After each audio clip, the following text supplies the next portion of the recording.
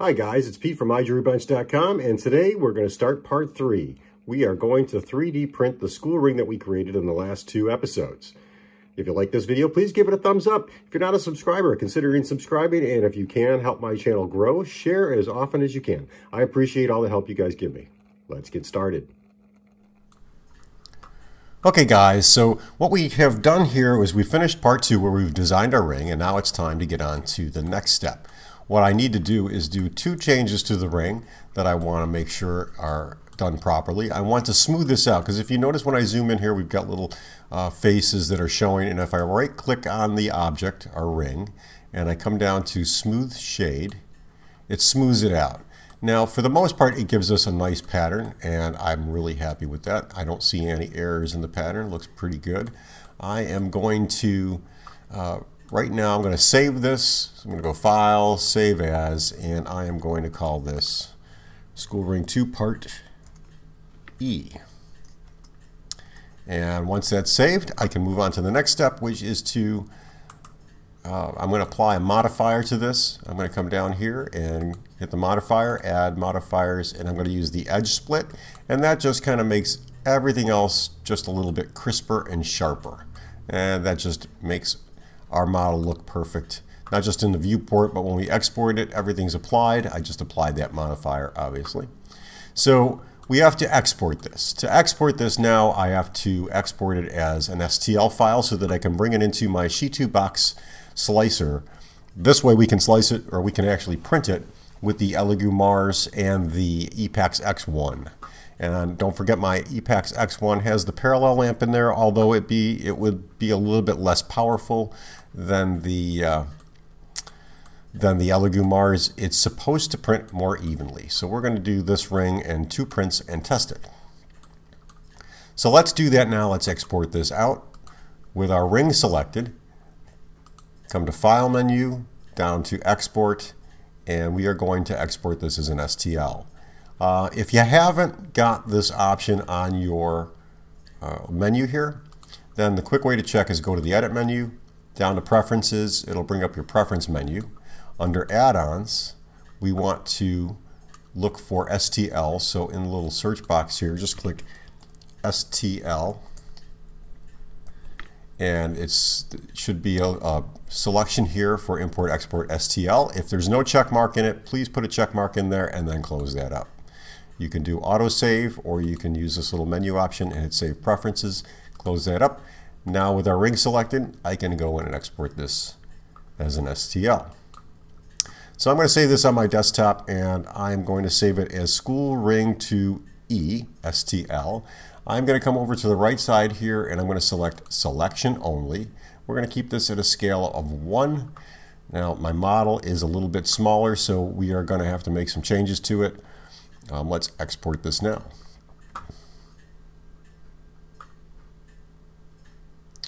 That's done. We've exported it. Now it's time to open up our Sheet2 box slicer.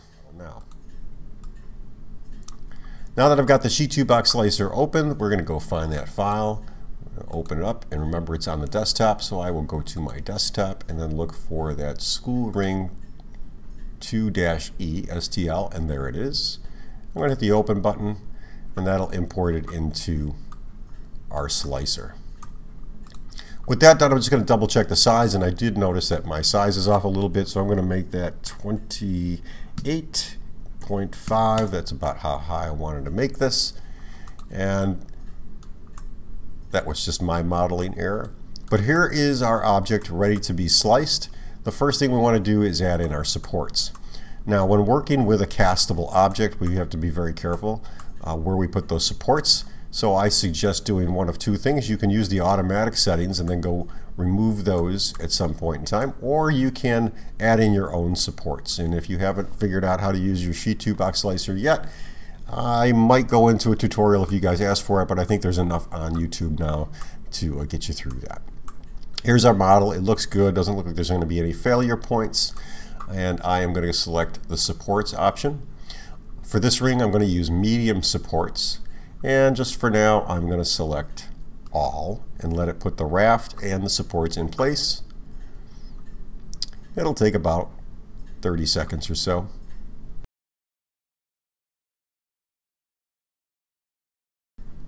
Okay, as you can see, we've got our supports in place, and now what I want to do is remove supports that are going to be problematic with the printing.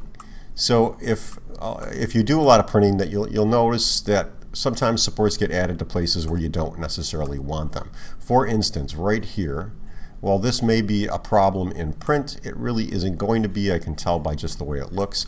And I need to remove these supports here because what's going to happen is those tips are going to interfere with the design of our ring. So I will select the minus option right here, delete support. I will click on the support I want to delete, and then hit the delete key on my keyboard. And I'm just going to remove those three for now. We're going to come over to the other side where the palm tree is, and I'm going to do exactly the same thing. I've got those out of the way.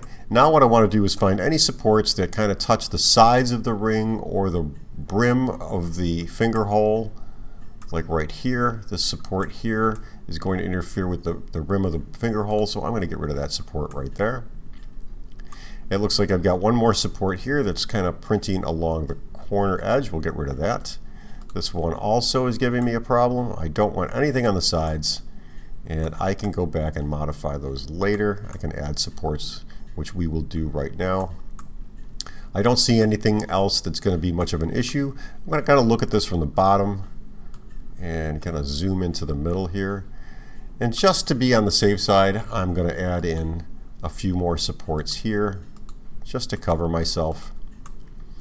And I think I want to just put one on the inside on that part of the ring, and right here on this part of the ring. And believe it or not, that is going to be all we need for supports to print out our school ring. Now I'm going to use exactly the same settings for both the Elegoo Mars and the Epax X1 printers. The only difference between the two printers that I've upgraded my Epax to a parallel lamp, and my opinion on that is coming soon. I just want to get these prints started now. So let's go over to our slicer settings and let's pull up the settings. Right here I've got the Elegoo Mars, and again this is going to be both exactly the same for both the Elegoo and the Epax. With the castable resin selected, my machine selected, I'm going to look at the resin type. I've got castable resin. Under print settings, I am doing print layer height of 0.04. I'm going to do a bottom layer count of 5. My bottom exposure time for this wax resin, this is the frozen resin, is going to be 80 seconds per 5 layers. I am going to do 27 seconds of exposure time per normal layer, and those will be at again 0.04 millimeters. These settings here are somewhat standard. I'm going to leave those the same. As far as infill, of course, we're not going to have any infill, which means it'll be solid. And under advanced, I'm using anti-aliasing of 2. Now, sometimes with wax resins, this can be problematic, but we're going to try it and see how it does.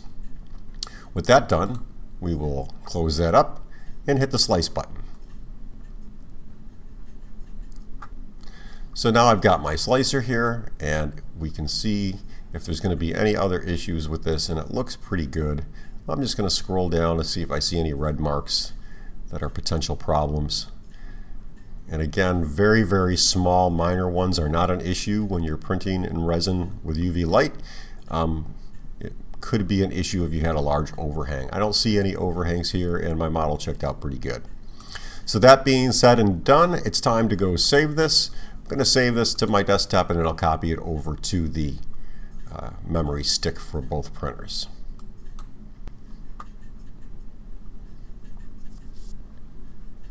That's saved, and now we can go off and start our test prints. And the first thing I need to explain is that I'm using the green frozen castable wax resin. This is a really good castable resin. It burns out pretty well, and if you follow the instructions on their website, you can get really good results. As far as the print settings, don't go by what's on the bottle. Those settings were made for a specific printer, the frozen printer, and they need to be extended for any of these small desktop SLA printers. The first set of prints that I did, or the first print I did of our school ring in part 3, this is on the Epax X1 with the parallel light upgrade. I Have a little problem with my printer. My print bed was out of alignment, so it came out a little bit poorly, but you can see from the results most of my prints work very well. Some of the test pieces I did for class rings that I'm adding to the Blender Gems library came out really well. For the most part, I think, other than my lighting here, you can see the detail in the print. I did print this at an anti-aliasing rate of 2, and typically when I do a casting, I kind of set that to 0 because I want more detail in the print. And anti-aliasing kind of blends the resin into the model. The resulting effect of having my print bed a little bit off kilter, one of the actually 2 of the screws were a little bit loose, and that's my fault. I haven't set the build plate up in about a month and a half. Resulted in, I would say, a less than desirable print, but for the most part the detail is there and it will be usable. I'm not unimpressed with it, and the casting or the wax resin really works well with the Epax.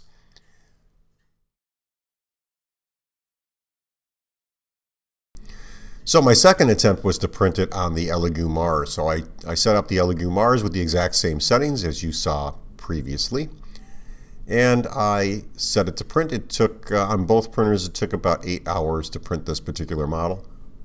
That worked out well. There is quite a bit of detail on this ring that didn't show up with my unleveled bed on the Epax X1. This is kind of how I determined my bed was really out of level. I checked it after I printed it on the Elegoo Mars, and boy, there was a big difference. As you can see from the photos, these prints came out relatively good, and although I'm not going to cast this piece itself is very clean, very clear. I did not cure this particular ring. I did cure the model that I printed on the Epax. I did not cure this one because I just didn't have time and it looked really well. And I wanted to get these out to you. Again, if we look at the detail on both prints, they did come out good. I'm very happy with the way this resin prints. I will be doing a full review of the resin itself and all the models that I've printed with it so that you can see my settings and how that I set them up and what settings you should use when you do not just the printing but the burnout after you've put this in the molding compound. So I know there's a lot of die-hard Epax users as well as Elegoo Mars users, and I do love my Mars printer. I think it's one of the greatest printers I've ever used. As far as like industrial strength, any of these desktop printers are not like full-blown industrial strength. They don't have the high wattage lamps that the more industrial printers do, but you can get the settings to print correctly on your desktop printers, and that is always a good thing. Like here you can see the 3 tests I did for my upcoming library add-on. So here's a comparison, the Epax and the Elegoo Mars, and you can see the difference in both of these. So guys, I'll close with this. If you're not a subscriber, consider subscribing now. If you like this video, give it a thumbs up, and if you can, share it with all your friends because sharing makes my channel grow and I appreciate it. Have a great day, guys, and I hope you enjoyed this series.